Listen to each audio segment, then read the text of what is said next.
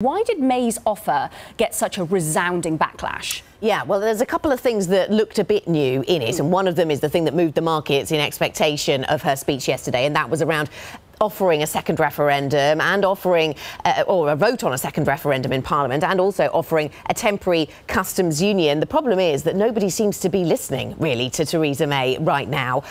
She seems to manage to once again alienate the many sides of the Brexit argument, and there do seem to be very many signs around this, what is a sort of binary split within the UK political scene now around Brexit.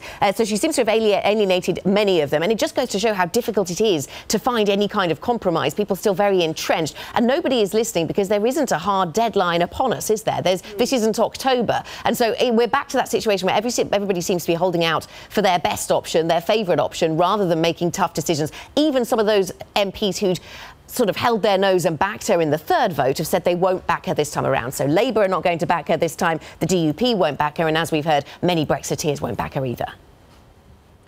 Anna, we seem to have shifted gears on how long she can actually last. You and I touched base a short time ago. We looked at the odds tracker. Boris Johnson, some might describe him as mendacious. I think that's what Chris Patton described him as.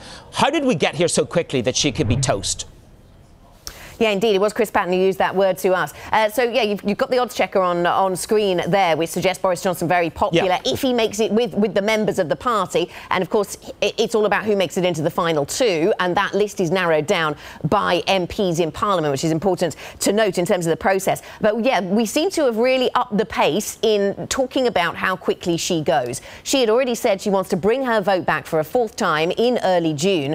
And once that is done, she was then going to be setting out a timetable for her departure. Now we understand here at Bloomberg she is under pressure to go a lot sooner. This really raises big questions. If it doesn't look as if her deal is going to get through, why bring it at all? And if you're not going to bring the deal at the beginning of June, then what is the point of Theresa May hanging around? To add extra complication, of course, we have the elections, the European elections taking place in the UK tomorrow.